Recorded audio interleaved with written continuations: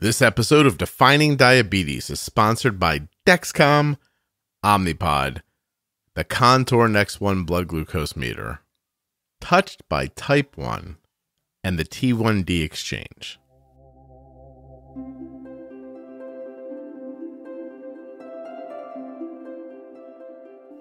I almost made this one larger episode with 3 topics in it, and then I decided if I didn't break them apart, future listeners wouldn't be able to find them. So this is a Defining Diabetes episode about the dawn phenomenon. But there are 2 others that go with it. The other one's called Defining Diabetes Feet on the Floor. And the third one, Defining Diabetes Smoji Effect. I know I'm not saying that right. Smoji? Smoji. You'll find it. Anyway, the 3 of them are oddly similar, but completely different, and every one of these ideas needs to be understood. I'm not going to be explaining them by myself. I'm going to have Jenny Smith with me. I'll tell you a little bit more about Jenny in a second. But first, please remember that nothing you hear on the Juicebox Podcast should be considered advice, medical or otherwise. Please always consult a physician before making any changes to your healthcare plan or becoming bold with insulin.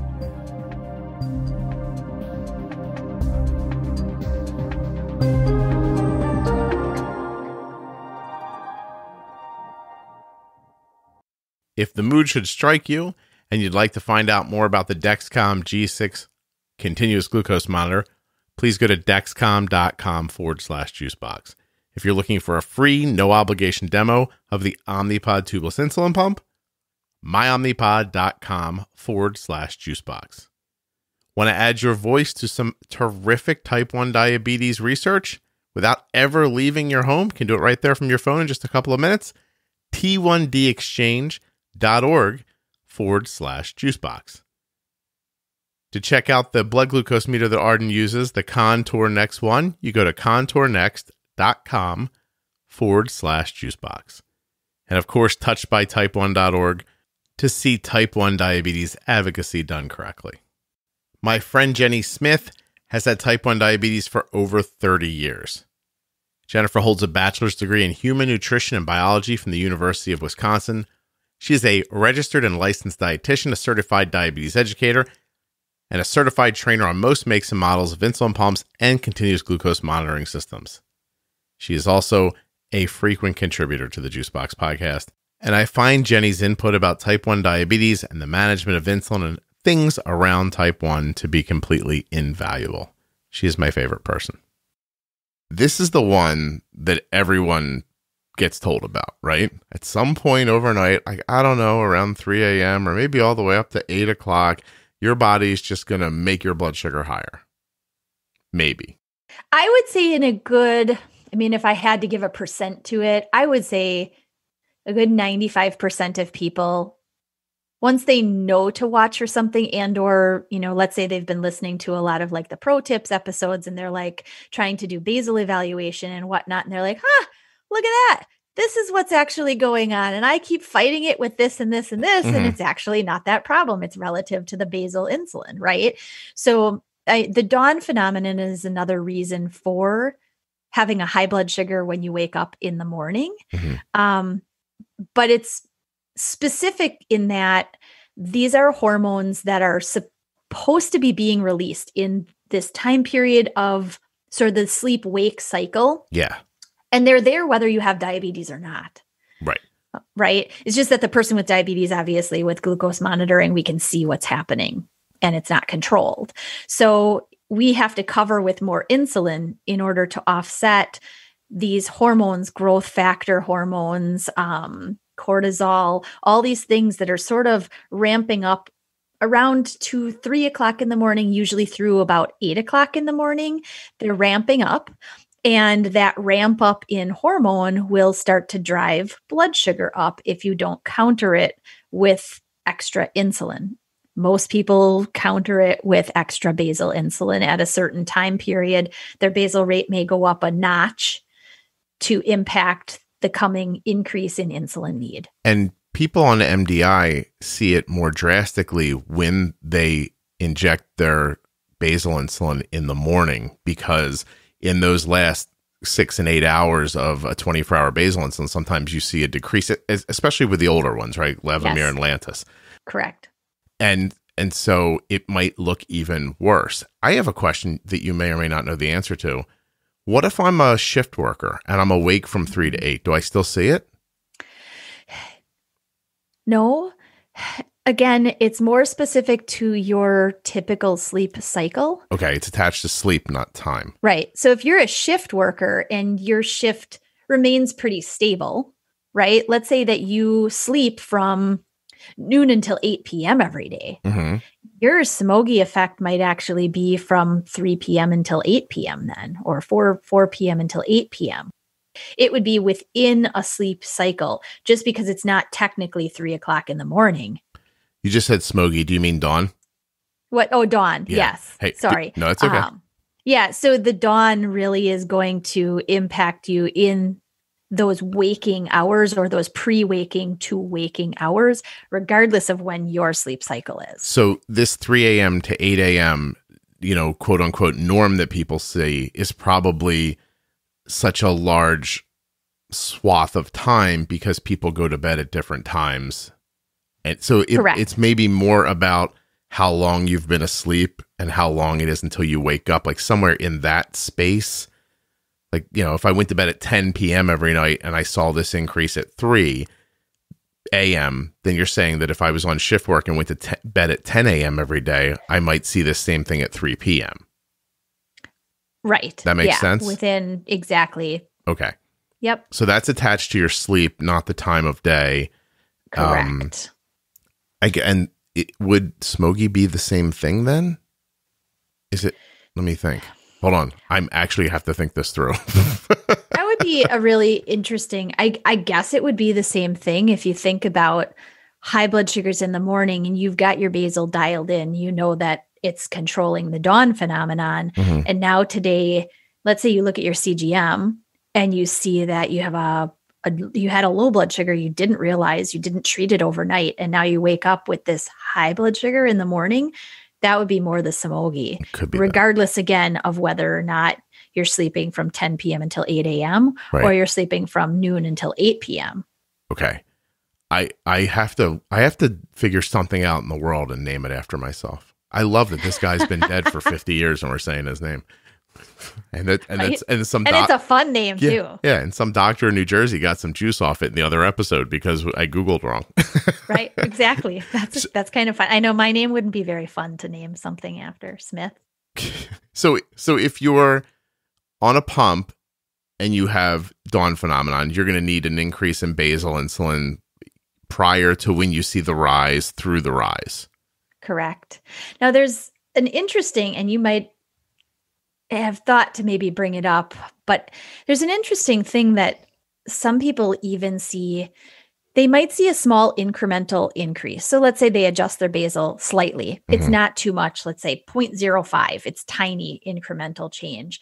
But then when they've done their basal testing, that seems to work. But now that they're noticing more, they see when they finally do get up, there's this more considerable rise in blood sugar, which a lot of people sort of, and we referred to as like the foot on the floor syndrome. That's it's the not next one technically like a syndrome or like anything. It's literally you get out of bed and 30 minutes later, your blood sugar could be going from 82 all the way up to 150. And you're like, what the heck? Yeah. I did my basal testing. What's going on here? And I think in that regard, it's actually easier to pay attention over the course of a couple of days mm-hmm. and see what is your average rise of the foot on the floor like impact that you're getting. Let's say over the course of 3 days, you look at this and you're like, yep, my blood sugar went up 40 points. It went up 60 points. It went up 50 points. Great.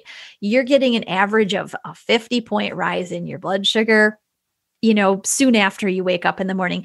It's rather than fiddling with your basal, it's actually easier to just bolus. That's what I tell people to do. That's what I do. To correct for the rise you're expecting to happen. That's what I do for Arden, and that's how I talk to other people about it. Dawn phenomenon, totally tackleable with basal insulin.